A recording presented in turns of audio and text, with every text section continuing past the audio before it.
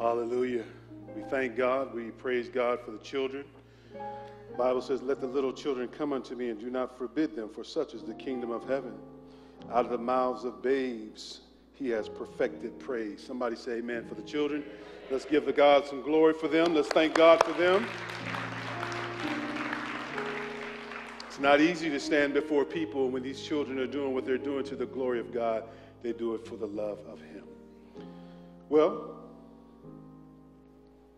let me get this thing started.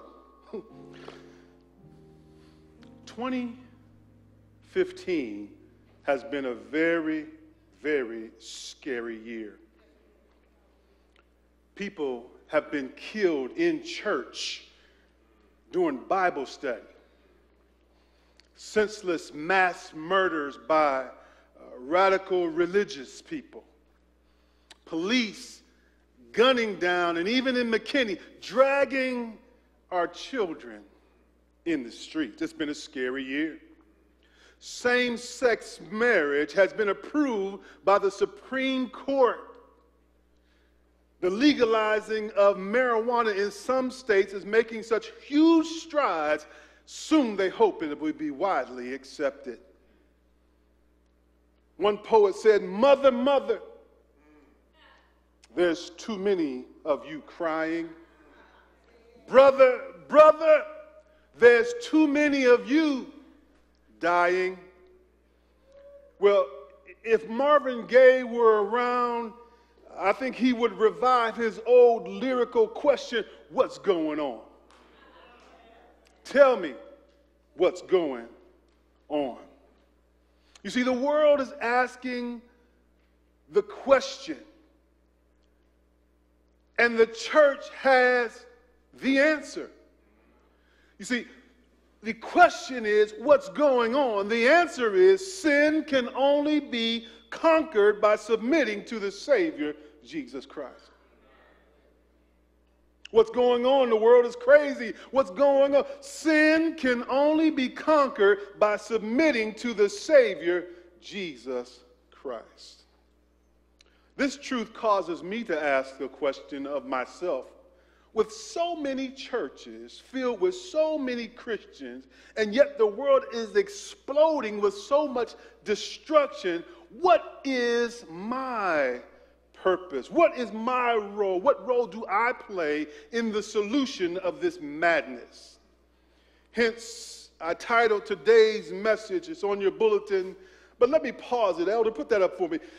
What in the world am I supposed to do now?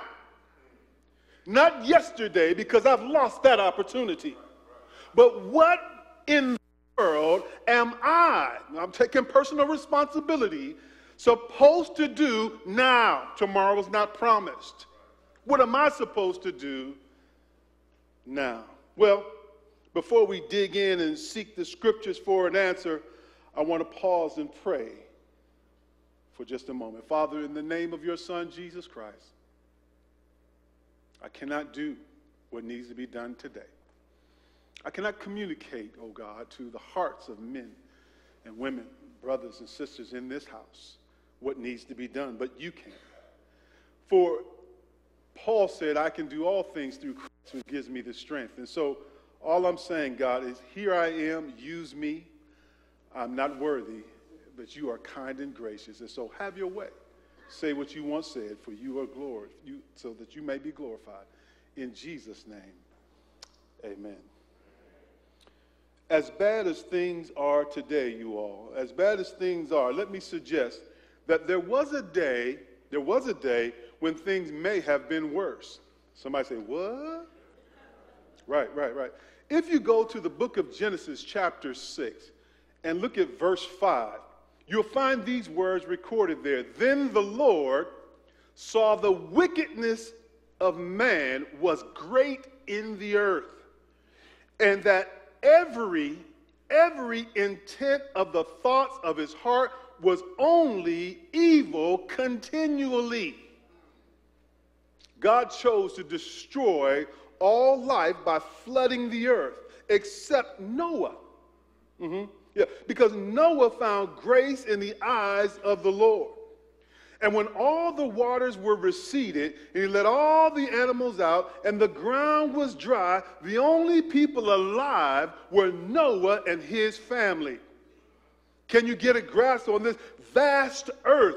All destruction occurred. Everybody in the world killed. Nobody is left alive. God destroyed all the evil wickedness, and only Noah and his family walk out of the boat saved from destruction. God established a covenant with mankind through Noah, and God gives a command, which I believe is the answer to today's sermon title question. Let's read, Elder, put up Genesis chapter verse 9, verse 7. Standing out, God talking to Moses, looking out, no one on the earth, only Noah and his family. You can hear Noah saying, what in the world am I supposed to do now? Genesis 9:7 records these words, God speaking, and as for you, be fruitful and multiply, bring forth abundantly in the earth, and multiply in it. Noah's new assignment was to fill the earth with a godly presence, put a God signature out into the world.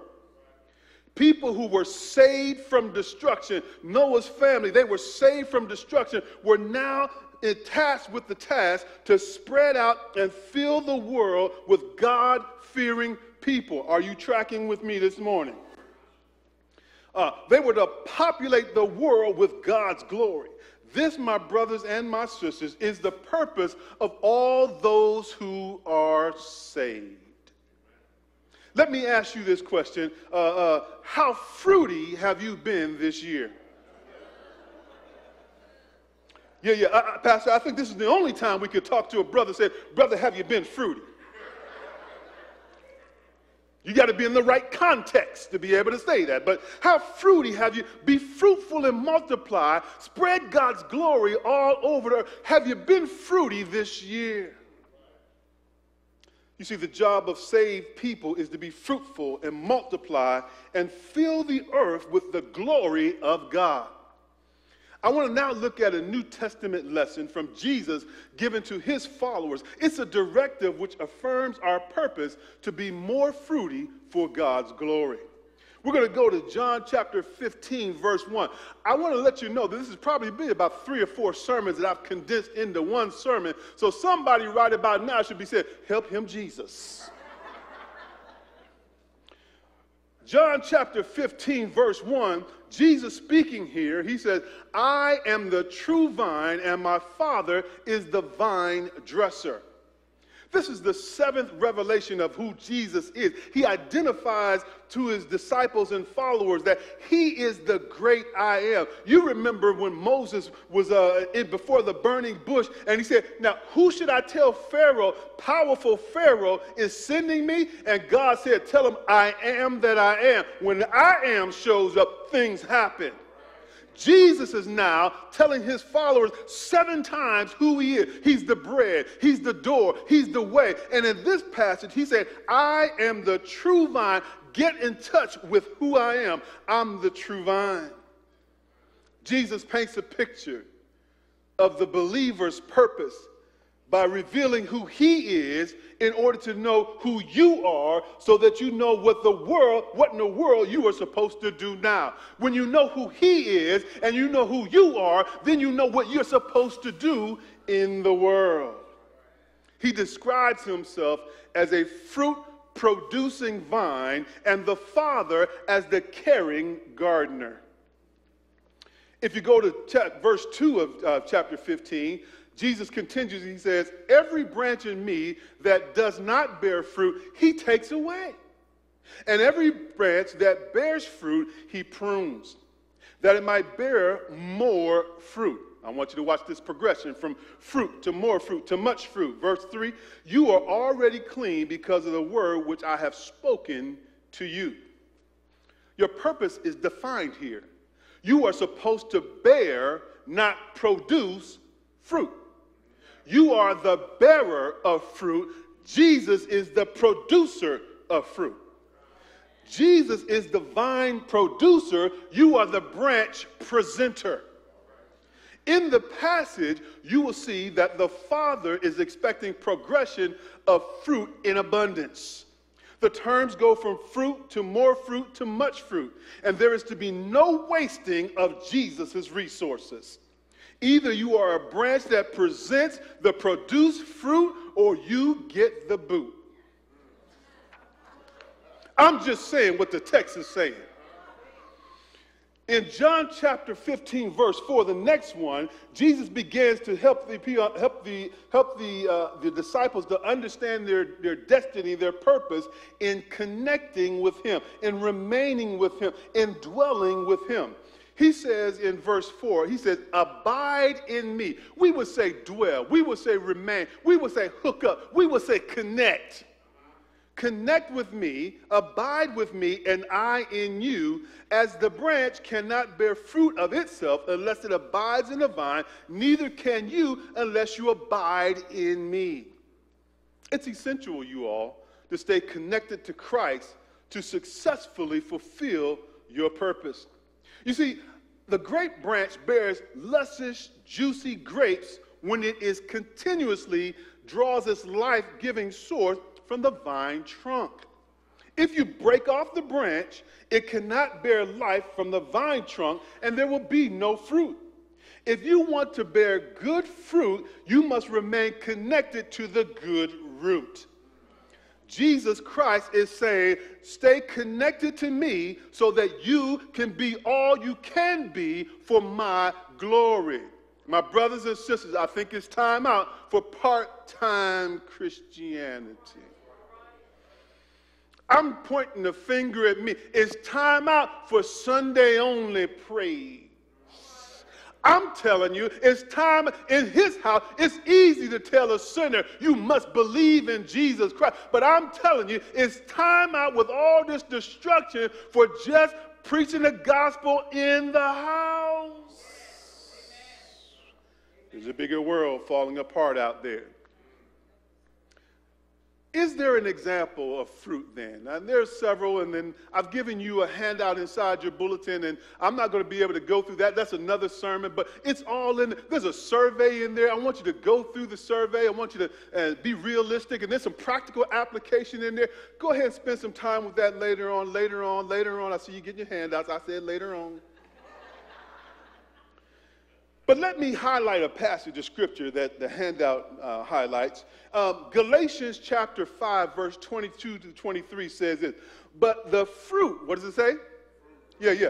But the fruit of the Spirit, listen to what it says, is love. The fruit of the Spirit is the one that's doing the production. He's producing in you what you cannot produce. Your job is to be a branch to bear. Your job is to hang it out for others. He's producing joy.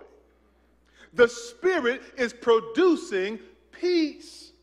The Spirit is producing long-suffering, patience. He's producing kindness, goodness, faithfulness, gentleness, self-control. Listen, who doesn't want to be around a person like that? Let me hang out with somebody who's loving, joyous, peaceful, long-suffering, kindness, goodness, faithfulness, gentle, and in self-control. Let me hang out with somebody like that. Because the opposite of these things, you want to run from that kind of person. Note that the word fruit in the passage is singular, not fruits, but fruit. This emphasizes that all 9 characteristics should be present in the life of the believer.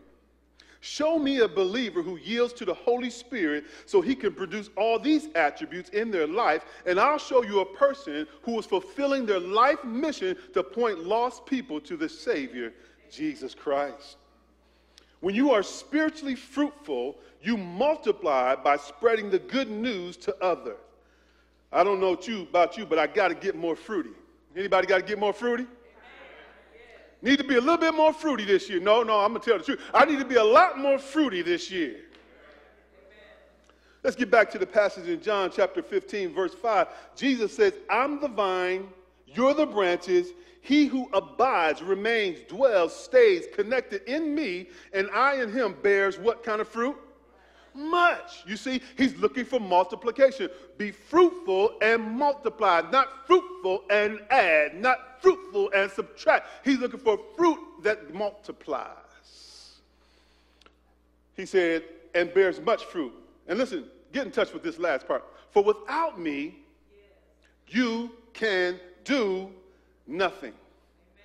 Let me share with you an insert that I got from the Life Application Bible about 15:5. I think it's in your handout. It says, remaining in Christ means 1, believing that he is God's son. 2, receiving him as Savior and Lord. 3, doing what God says. 4, continuing to believe in the good news. And 5, relating in love to the community of believers, Christ's body. It's a connection. It's a connection so you understand your direction. You won't know where to go if you don't stay connected to the vine. You've got to talk to the Lord. You've got to spend time with him, and then he will tell you where he wants you to go, what you are to be doing in the world now. Much fruit comes from abiding, remaining, dwelling in Christ. Not part-time commitment, but full-time commitment produces the fruit. Newsflash, you cannot fulfill your purpose without Christ. Listen, here's a comparison. You can't do nothing in John 15, but in Philippians 4:13, he said, you can do all things. Jesus said, without me, you can do nothing. In Philippians 4:13, he said, you can do all things. And so whatever the task God gives you, you can do because you're putting your trust in Christ to get it done. Let's move on now, looking at John chapter 15, verse 6. It says, Jesus goes on and says, if anyone does not abide in me, he is cast out as a branch and is withered. And they gather them and throw them into the fire, and they are burned. Well, this is not a passage that proves that you can lose your salvation.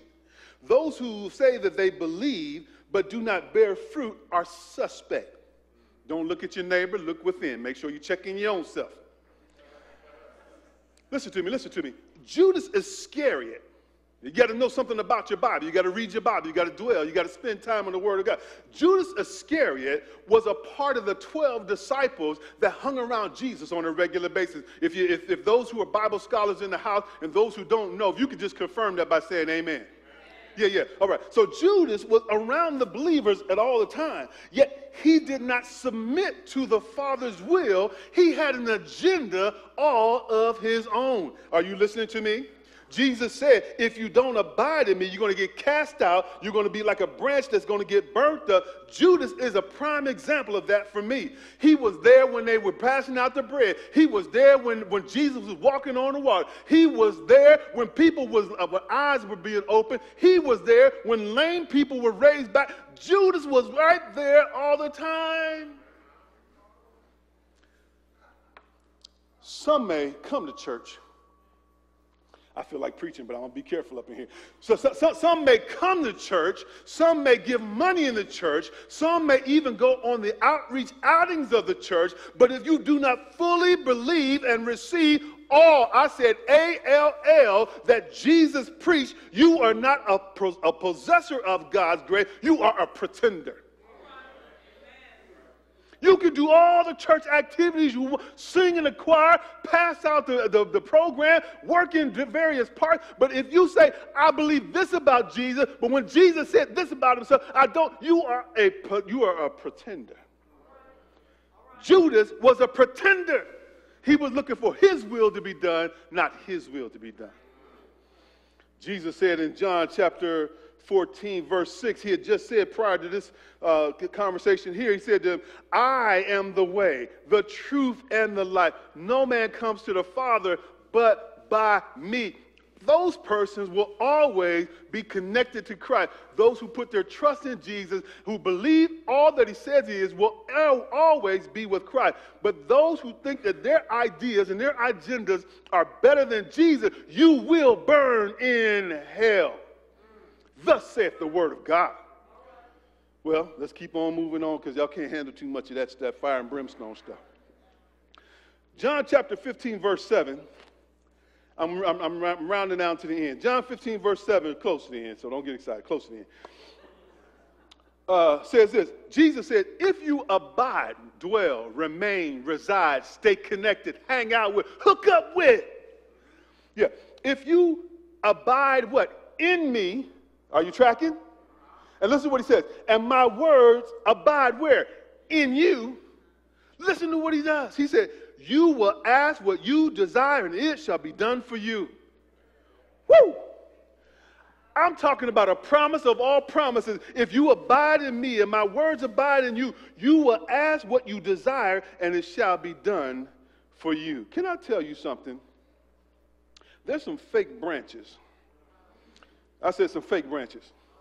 There's some fake branches of the vine that try to use this passage as a proof that you can name and claim anything you want. Want a Gucci bag? Name and claim it. Want an iPhone 6 Plus? Name and claim it. You want you a 6 foot tall, dark, handsome,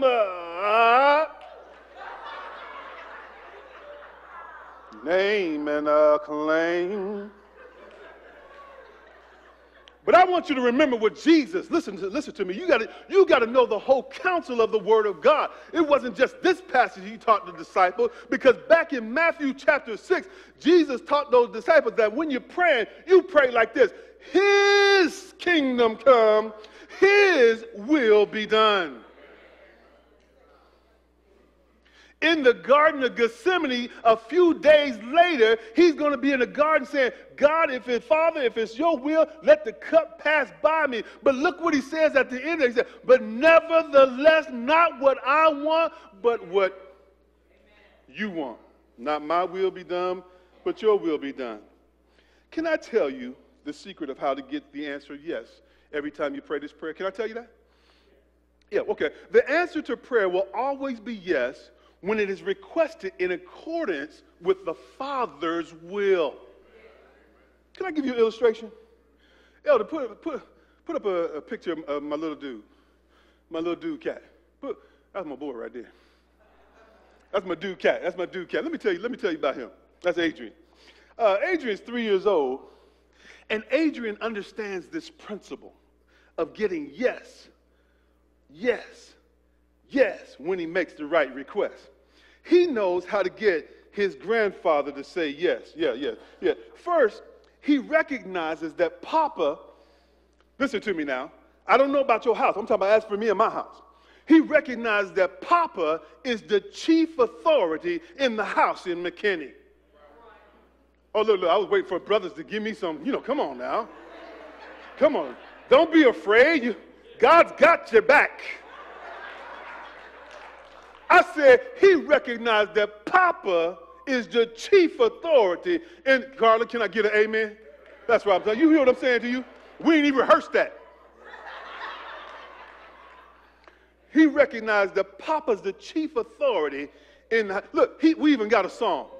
We even got a song that tells about, let me share some lyrics with you. When me and Adrian go around and we see each other, and that's why I got my gear on, because I'm thinking about him, and when we want to talk about who's in charge in McKinney, in the house in McKinney, you know what he said? Adrian go around and said, if you don't know, you better ask somebody. If you don't know, you better ask somebody. If you don't know, you better. Who the big dog is? It's you, Big Papa. You, Big Papa. Who the big dog is? It's you, Big Papa. He get that thing, he be dancing, he be getting this thing going on.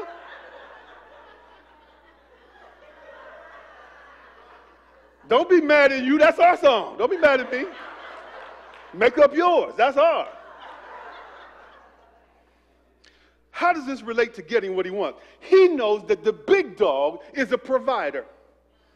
He knows that the big dog is a protector. He knows that the big dog is a permission granter. I have spent time, and so what he knows is the more he spends time with the big dog and gets to understand Papa's heart and what Papa likes, he understands how to get the answer yes, because he knows what Papa likes. I spent ample time with him. He spent ample time. We've been abiding. We've been dwelling. We've been connecting so that he knows what I like. Let me give you an example. For instance, when he asks, Papa, can we watch a movie on your iPad? We go over and sit down in the big dog chair. Listen, only the big dog and the little dog get in that chair. The queen of the castle can get in there because she can do anything she wants. But everybody else, that's big dog, little dog chair. We get over in the big dog chair, and I let him hold the iPad, and he gets to scrolling through the movie choices. And we've done this so much that I can hear him whispering to himself, no, Papa don't like dragon movies. He going, he's swiping, he going, no, Papa don't like movies about witches. And he's scrolling, he's going. He said, no, Papa, he don't like scary movies. And then he'll come across Sesame Street or VeggieTales. And then they say, Papa, can we watch this one? Can we watch it? And he knows the answer is going to be yes.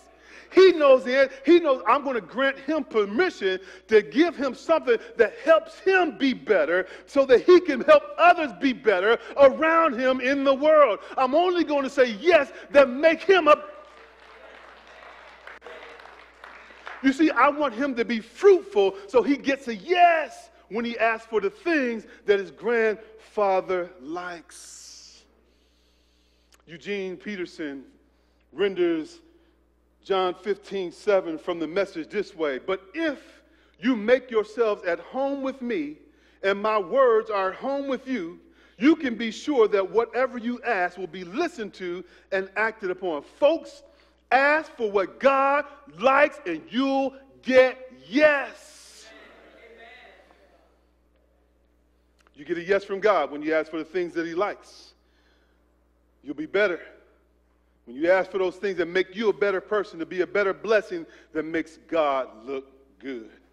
It's where I want to end up on verse 8, John chapter 8, talking about how we can make God look good. I love that Pastor Rice gives us phrases that helps us to remember Bible terms in the scripture. And so when Pastor says, listen, how do you give God glory? You make him famous. You make him known. You make him popular. You make him famous, right? You make God known. And so look at John chapter 8, 15 verse 8, where it says, by this my Father is glorified, Jesus is speaking. How? That you bear much fruit, so you'll be my disciples. If you're a believer in Christ and you're not bearing fruit, you better get a little closer to the root. I asked my wife on the way up, I said, baby, can you tell me, when we feel like we're a little distant and disconnected, what does it take for us to get back close, oozy-goozy and all of that all over again? What does it take to, she said, listen, it starts with conversation, Terry.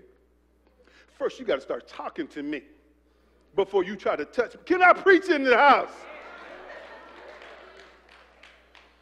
All I'm saying is, if you ain't been on your knees, if you ain't been talking to Jesus, if you ain't been connected, don't be going and say, give me, God. If you ain't spent some time saying, I praise you, God. All I'm saying is, if you want to get close, you want to get connected, you got to spend some time with the Savior. Well, listen to me. Glorifying the Father is the purpose for the believer's existence.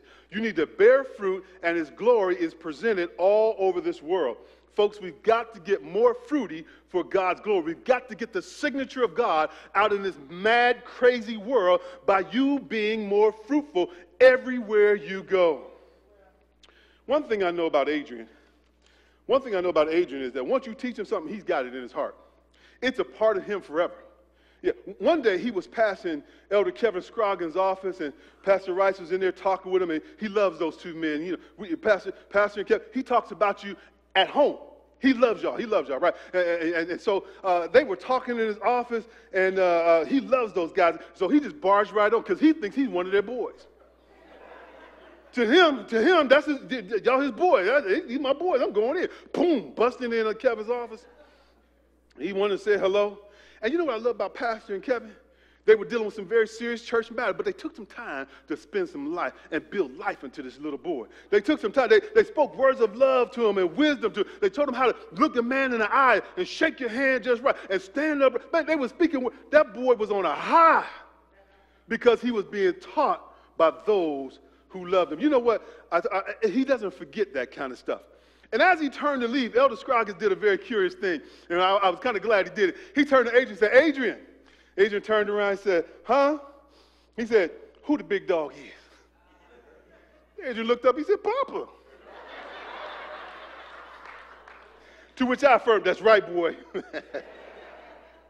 You see, It seems to be Adrian's mission to go around singing our song and making his papa known.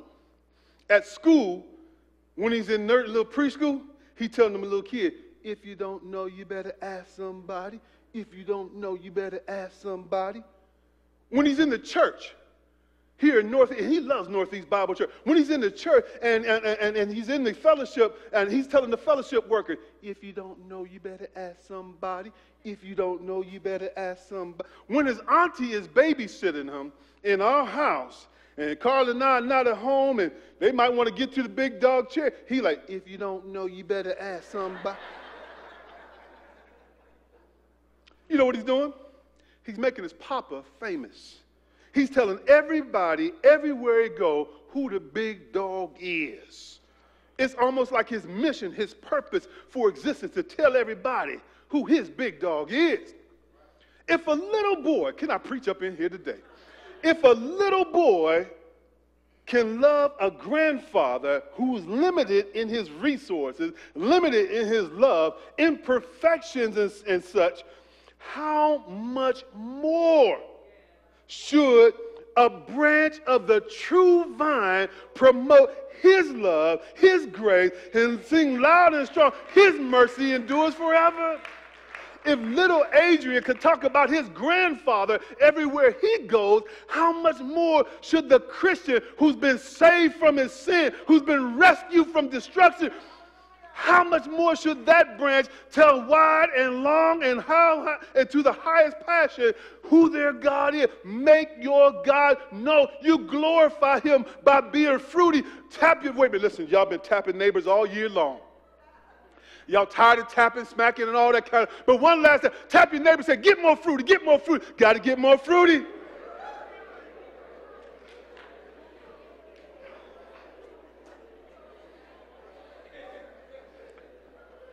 Let me get ready to go. Let me get ready to go. For real this time. Let me get ready to go. John chapter 15, verse 8 says this. By this, my Father is glorified, that you may bear much fruit. And I've given you the handout how you can do some of that. So will you be my disciples. The world will know that you're a follower of Jesus Christ by the love you show for one another. Got to get more fruity in 2016. I don't know about you, but that's my commitment. I want to be much more fruity in 2016 for the glory of God. Listen to me. Yeah, put up that picture of the little dude. Yeah. Look at it. He got the sad game and everything. He don't got the sad game because he's trying to be a rapper. He got the sad game because he ain't got much, you know. That's him on Easter Fun Fest. Is he happy or what? That dude is excited about Easter Fun Fest that we do here. Listen. I don't know about you, but I've got to get more fruity for God's glory. I would never insult, get your hand out out. I would never insult our righteous, glorious Savior by calling him a big dog. I would never do that. Right? So on the road, when y'all was praying for me and Carl and my mama coming back from Atlanta and on Indianapolis and Youngstown and Dayton and all that, I rewrote the lyrics. I rewrote them just for you, for this message. I'm going to put that tune in your head so we can help make God known. Are you with me? Are you tracking with me? Listen. Say these words. If you don't know, you better ask somebody. Say it again. If you don't know, you better ask somebody. That's what Adrian said. You better ask somebody. He get into that thing. Listen. Who the good God is you, King Jesus. You, King Jesus. Who the good God is you, King Jesus. Forgiver of sin, lover of men. Who the good God is you, King Jesus. You, King Jesus. Who the good God is you, King Jesus. Forgiver of sin, you're the lover of men. Who the good God is you, King Jesus. If you don't know, who the good God is, it's you, King Jesus. You, King Jesus. Who the good God is, you, King Jesus. Forgiver of sin, you the lover of me. Who the good God is. If you don't know, I said, if you don't know who the true vine is, it's you, sweet Savior. Paid the price to be the source of life. Who the good God is.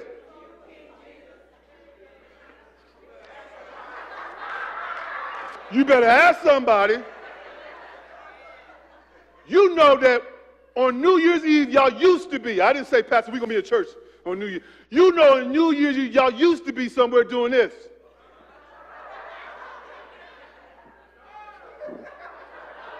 You know it. Put your hands up. Put your hands up. Stand up. Put your hands up. Stand up. Stand up. Stand up. Put your hands up. Who the good God is? It's you, King Jesus. You, King. Who the good God is? Who the good God is? If you don't know, you better ask somebody. If you don't know, you better. Who the good God is?